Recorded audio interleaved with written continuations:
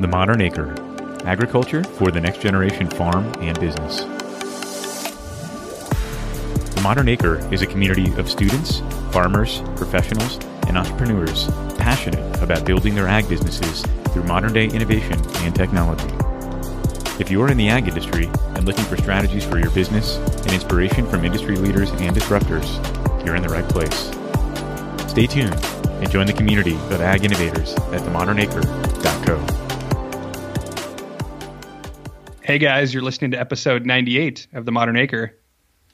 So happy New Year's Eve. This is coming out again on a holiday. I got Tim working on a holiday, but hope you guys enjoyed Christmas and are looking forward to the new year. I know Tim and I are super excited for it, but I'm sure before we get into anything, I'm sure everyone is just on pins and needles to hear how our holiday party went. We went to the Sacramento Kings game and they did lose, but it was quite a fun night.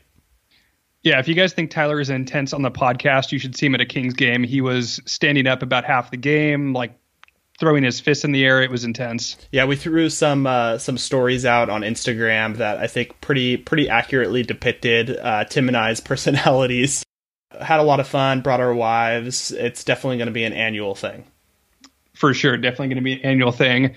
Tyler and I both love watching Bay Area sports. We were deep into the 49ers game last night and glad we came away with the victory. That put us at the top of the NFC. We're the number 1 seed. And needless to say, Tim and I were pretty pumped. And following our, such a successful holiday party, we just figured we had to, get 2020 started off right with a company retreat. So we had an impulse buy of some Niners playoff tickets. Our wives hate us right now. Saying it out loud is a little embarrassing, but we're actually really excited. It'll be my first playoff game, so I'm pretty pumped. Yeah, I've never been to a playoff game in any professional sport, so this will be a good one for us. Holiday party right into company retreat. I think it makes total sense. Makes total sense. Well, guys, as we enter into 2020, we've alluded to on the podcast before that we're going to be doing a major rebrand of the Modern Acre for our 100th episode. So we're super excited about it. Hope you guys just enjoy the changes. We're going to be updating our website, our logo, etc. So that'll be on the 100th episode, debuting all of that. But right now, you can go on any of our social channels, and that would include Instagram, Facebook, LinkedIn, and Twitter. And our logos are updated with kind of a sneak peek of our logo. So we're excited. So if you guys want to check that out, go follow us on those social media channels. Yeah, we're super excited about how it came out and looking forward to sharing it all with you guys in a couple weeks. Totally. So be sure to check those out, guys. And then in addition, before we air the 100th episode, we are going to give an early preview to all of our newsletter subscribers. So anyone who subscribes to Acre Insights, we're going to be sending out a newsletter in advance of the episode and showing you the whole updated brand, logo, podcast artwork, and we'll kind of give some background about why and how we made these changes. So if you want to see it early, which I know you guys are all itching to, be sure to subscribe. Every few weeks, Tim and I are sharing kind of our insights on the industry and what's happening. So definitely encourage you guys to check it out. You can go to themodernacre.com/insights and sign up there. So this week on the podcast, we have a really exciting guest, Richard Owen from PMA. Richard is the Vice President of Global Membership and Engagement. I've known Richard for several years and been with him on some of the international events that PMA puts on. So was really good to sit down and talk with him and recap the past several years of trade events that have happened and look ahead to what's on the docket for 2020 and just kind of the perspective that he brings from a trade perspective to our industry is super insightful. Totally. This was a fun format we did with Richard, and he's so knowledgeable and kind of lays it out in a very practical and digestible way. So this is a meatier topic, global trade, but this is a great episode to kind of understand what's happened this past year and look forward to 2020. So encourage you guys to listen. Hope you enjoy it.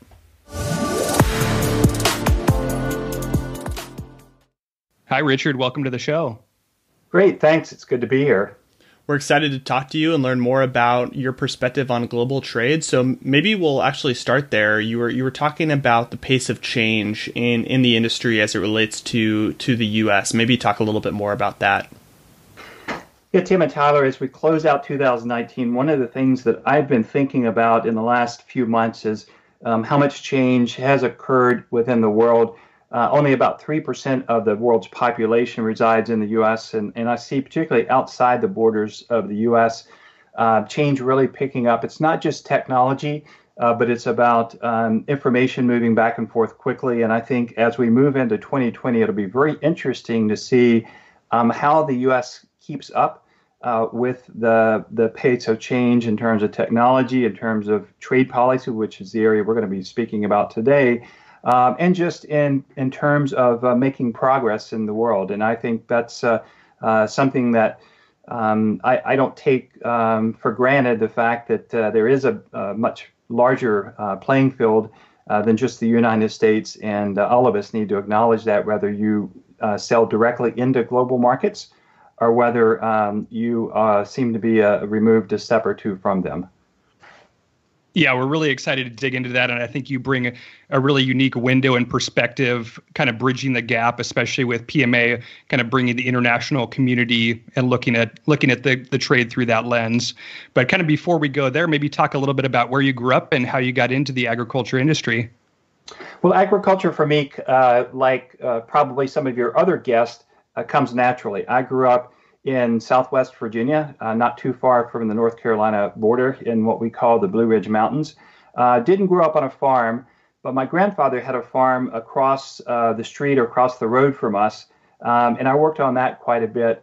And I was also very actively involved in agriculture in high school, very active in FFA. I was a state officer. I was a national FFA officer candidate. And that was really the exposure to the agriculture world that I had. My degree is in agriculture from Virginia Tech, so I continued the field on through my university studies. And I guess the trends for me as I look at my career, there are really two things that stand out that I've been pretty consistent with. Number one is, with exception of probably a 2 or 3 year stint, I've worked in agriculture my entire career. And the other thing that I really fell in love with fairly quickly was working with board of directors and working with volunteer groups. And so that set my pace in working for associations the majority of my career. So agriculture for me runs very deep. It runs in a variety of different parts of agriculture, from animal agriculture to the grain industry. Lived and worked in Montana for 8 years. And then obviously in the produce industry for the past 10 years. And again, the thing that's probably consistent through all of those agriculture realms is working for or with some type of associations that represent growers or other parts of the industry within agriculture. No, that's an impressive background, and you've obviously covered a wide range of the ag industry. Richard, maybe talk about your current role with PMA before we kind of jump into global trade. Sure. My current role within PMA is working within the membership team, and it's kind of a blended position. I am about 30% or about a third of my time is spent working on global trade policy issues like the ones that we're going to talk about in a few minutes. And the remainder of my time is spent working with our members and volunteer groups across the globe in different aspects. One of the things that I think I bring unique to this position on global trade is I had a chance myself to be employed as an agricultural trade negotiator for the U.S. government. And the agency in the U.S. that does trade negotiations is called the Office of the U.S. Trade Representative. And I think that really fueled my interest in trade policy in the fast-moving world and how much impact that has on trade in a variety of different ways. So it's something that I enjoy. I think I do bring value to our members. And I want to think that one of my key roles is to educate our members and the broader industry on trade policy and how it does impact the fresh produce industry day in and day out. That's really exciting stuff. And I love what PMA has done in recent years to deliver that further value to its members and beyond just assisting them with the marketing efforts of tapping into these other areas, especially global trade, and giving them insight there. So maybe let's dive in. And if you could give us a recap of kind of the major events that happened this year from a trade perspective. I've been involved in global trade, whether it's policy or working directly with global companies for about 20 years. And I would say that 2019 was the most active and as well the most, to some degree, unpredictable year in trade policy that I've ever experienced. And they run all the way from the ongoing effort to introduce and hopefully finally pass the U.S.-Mexico-Canada agreement, which replaces NAFTA. Also related to Mexico was threats by President Trump to close the Mexican border in late May and early June, which would have obviously been very impactful to not just the U.S. market, but also the Canadian market. A lot of product moves from Mexico into Canada through the U.S. as well. Clearly, lots of ongoing discussions and maybe even you could say battles with China over tariffs. And we saw tariffs on both sides, both China and the U.S. side, ratchet up throughout the year, impacting fresh produce, some direct. We'll talk a little bit more about that. Some commodities within fresh produce more than others. You have the ongoing issue of Brexit, which is the UK leaving the European Union and a lot of the uncertainties that relate to that. But one of the things that we certainly know is that if Brexit is on the path that it's currently on, which is to take place sometime in 2020, then there will be negotiations for trade agreements by country to country, say the U.S. to the UK. And that should bring opportunities for the U.S. industry. And one of the things I'd like to bring up as well is while the TPP, which is the Trans-Pacific Partnership, the U.S. pulled out of that last year. It was one of all the way back to 2017. It was one of the first decisions that President Trump made. The other 11 countries that negotiated that agreement have moved forward with creating what they've now called the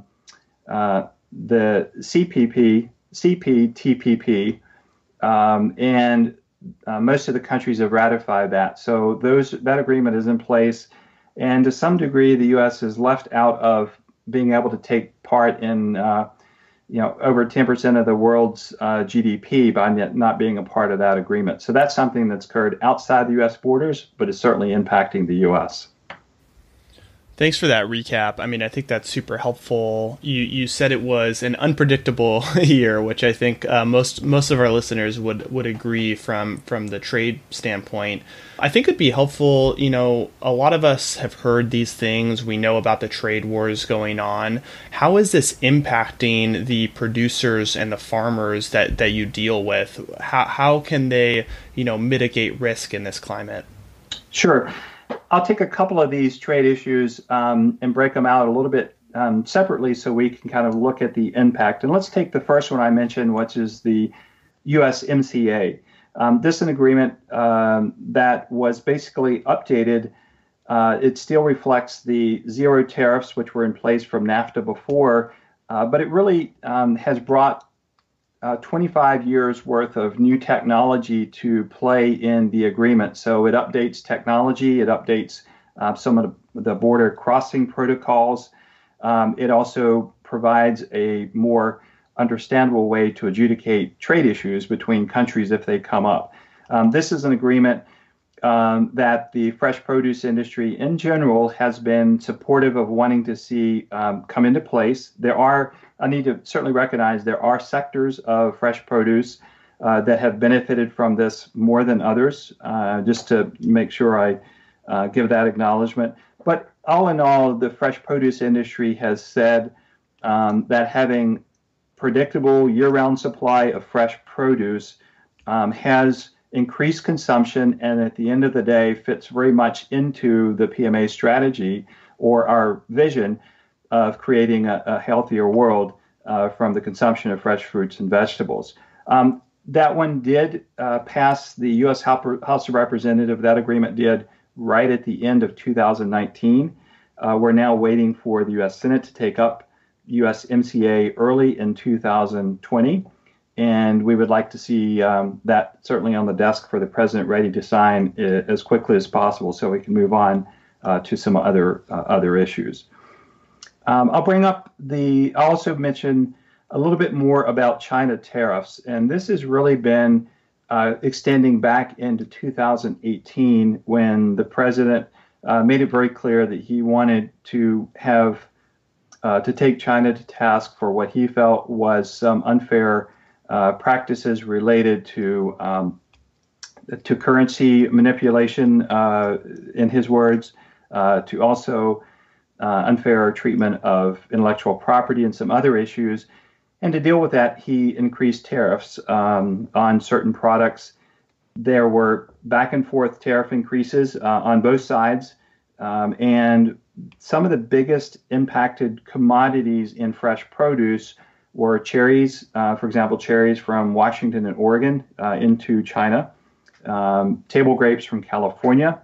Apples were impacted to some degree, but some of the commodities like table grapes saw huge amounts of grapes that would have traditionally moved into China having to be reabsorbed into other markets. And those are kind of the side effects of things that happen when you have trade when you have trade issues that block or put high tariffs on one place, the market has to absorb that product somewhere else. So that is some of the key issues that came up and how they affected fresh produce. This one also, in terms of China tariffs, did have some relief at the end of 2019. There was an increase that was threatened to be implemented December 15th.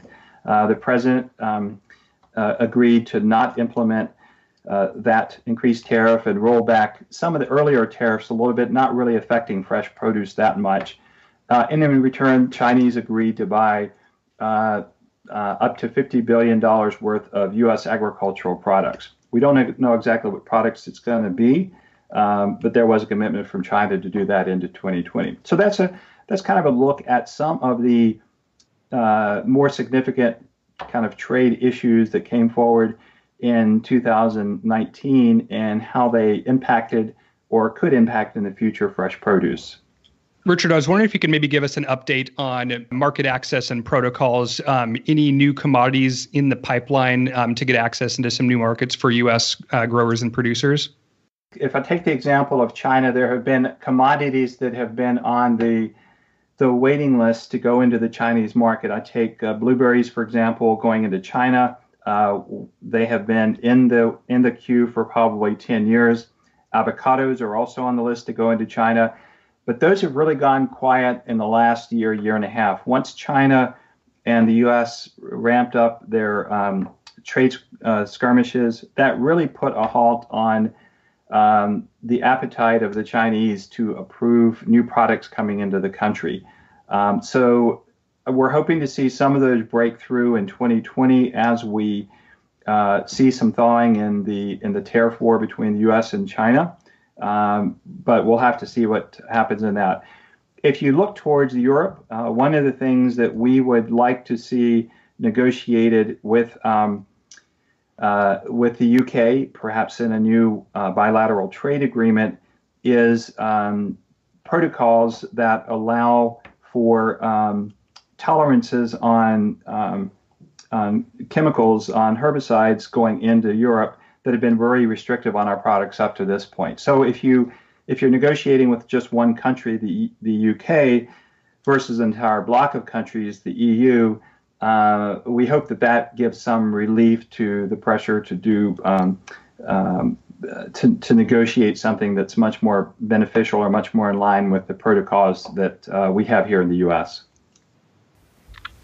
Richard, from a trade perspective, what technologies or companies do you see benefiting the industry most right now?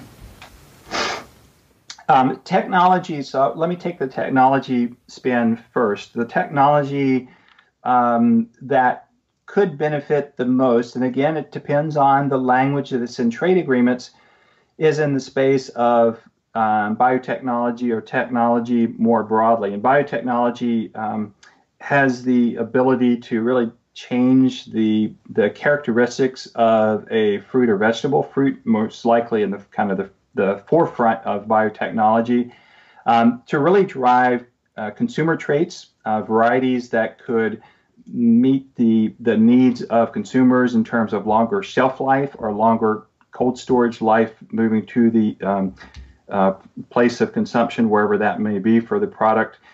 And so some of the approvals for those technologies to be across the borders, and for that to really start to have an impact on the industry and the companies that are starting to really bring forth technology in all of those spaces, are really, I think, going to ramp up in 2020. I think I take one company in particular, Appeal, which is creating a product that is used to extend the shelf life of fruits and vegetables. And a product like that, and that should happen to be one company, product like that really has the opportunity to change the scope and the opportunities for technology across a number of different applications in fresh produce. So I think as we see results of those products in the marketplace, the other countries will be more accepting, and then we'll see protocols from that'll give acceptance across a number of different territories. Yeah, Tyler and I definitely like Appeal and what they're doing. I like their approach of hiring a lot of talent from the produce industry to kind of build that company out. So they have a lot of good expertise on that team to develop in, and especially with export and long transits, ensuring you make good arrivals is very high up the list. There's some other cool companies doing some things in traceability with blockchain and e-phytos and that kind of thing. So it'll be exciting to see how more companies can add value in that part of the supply chain. Richard, before we wrap up this section, can you maybe talk to us a little bit more about the projects that you're involved with PMA? I know you have some Fresh Connections events and the Global Development Committee that we met on several years back in Colombia, but maybe just kind of give us a view of what you have in store for 2020. Yeah, Tim, we did meet, I think, for one of the first times when you came on board the PMA's Global Development Committee, and that is a group of industry leaders from across the fresh produce industry and from around the world that really focus on helping us understand what are those trends, what are those key issues that are emerging in different parts of the world, and then how should PMA be responding to them or providing tools to our members to adjust to those different technologies. So the Global Development Committee has an annual meeting, and the next meeting will take place in Spain in early March.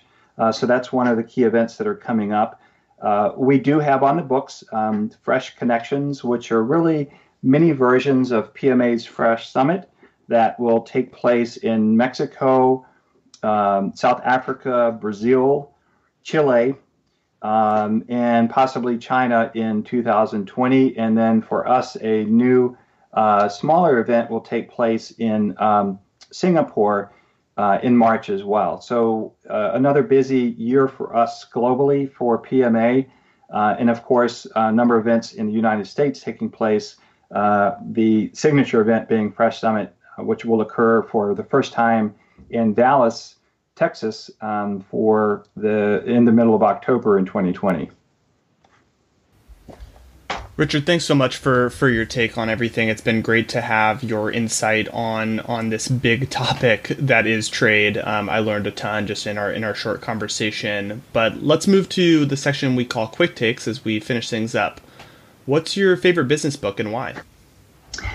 So I would say my favorite, not necessarily book, but publication is the Harvard Business Review. And I think I enjoy that one because it covers a lot of different topics and has a real global bent for me. If I look at one of my favorite books that I've read lately is a book called Clashing Over Commerce. It's really a history of U.S. trade policy. It's not an easy read. It's about 800 pages. But I found that for anybody who's interested in knowing what the real background on trade policy is and how it's shaped the commerce within the United States and even outside the borders, it's not a bad read, even if it does take some time to get through it. What's something you've changed your mind about recently?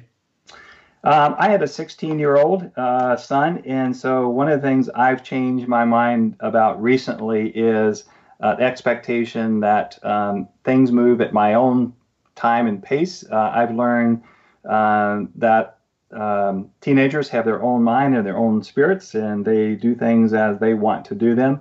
And I've come to the realization that that's okay. Just because Dad wouldn't do it a certain way doesn't mean it's the wrong way. It just means it's a different way. Richard, what are you spending too much money on right now? Probably on self-help books and trying to get into other people's minds about how they solve problems and putting them down in books. And I think one of my goals in 2020 is to basically stop buying and finish reading the ones that I already have. I like that. What are you not spending enough on? Probably not spending enough time on fun vacations. I spend a lot of time traveling for work, and occasionally I will stay after or go early for some holiday time. But I think what I want to do and spend more time and more, obviously in turn, more money is more enjoyable travel time so that I can truly experience the people and the places that I go to and not just show up on a plane and then turn around on a few days later and leave the country. Too much of the world to see.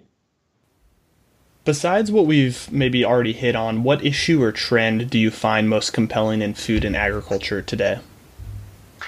I think one of the most interesting trends in food and agriculture is the trend of involving other peripheral industries around agriculture to get involved and turn attract young people to the industry. And the example I would give is if you take investments in the past, companies that were interested in investing in agriculture were more hardcore production related.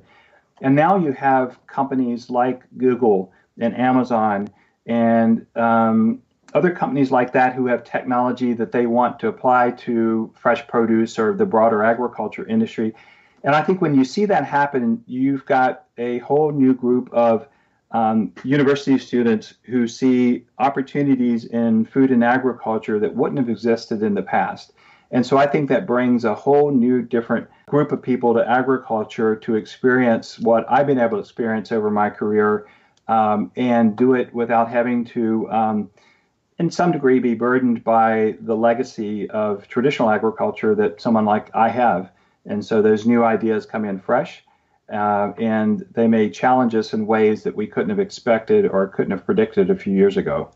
Richard, what app or technology tools can't you live without? App-wise, I'd have to say probably WhatsApp, which is the messenger service that I found is used just about all over the world. And you get into places like South Africa and Central and South America and Australia and Southeast Asia, it is the app that everybody's on. It's not used in China. WeChat is the platform of choice there. But I found that WhatsApp is just a great way to stay in touch with people all over the world. And it's one of those programs I probably just couldn't do without. That makes a ton of sense given your role. Can you tell us about any interests you have outside of your work with PMA? I am interested in exercise. I try as I move through the years. I try to do as much outdoors as I can. Like I mentioned at the first of the program, I grew up in the Blue Ridge Mountains of Southwest Virginia, and so I try to spend as much time hiking and camping as I can. And as my 16-year-old son is kind of getting to that stage where he should be outdoors more, that's becoming more and more of an opportunity for us to do things together. So I think being outside in nature, particularly hiking and camping, is something I really enjoy. Richard, thanks so much for being on the show. We really appreciate it. As we wrap up here, how can listeners get in touch and connect with you? Probably one of the best ways is to find me on WhatsApp, but the most direct way is probably by email, and that is rowen@pma.com. It's probably the simplest way to track me down. Awesome. Thanks so much for being on the show, Richard.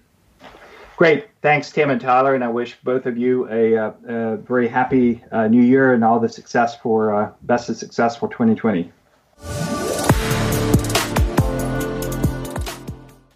So, Tim, what'd you think? I thought it was a really good episode with Richard. It's fun having him on the podcast. I've known him for several years, and he just brings such a good perspective on trade and what's happening in the industry. So hopefully that was really helpful for our listeners, especially those ones that are involved in international aspects of their business. Yeah, definitely a great way to end the year for sure, talking about that. Well, guys, once again, be sure to check out our social media. Go give us a follow and see the updated social media logo. Hope you guys enjoy it. And then be sure to sign up for Acre Insights to get our newsletter that comes out every few weeks. And I think with that, we're ending 2019, Tim. I know. Another great year. Looking forward to 2020. All right. Thanks for listening, guys.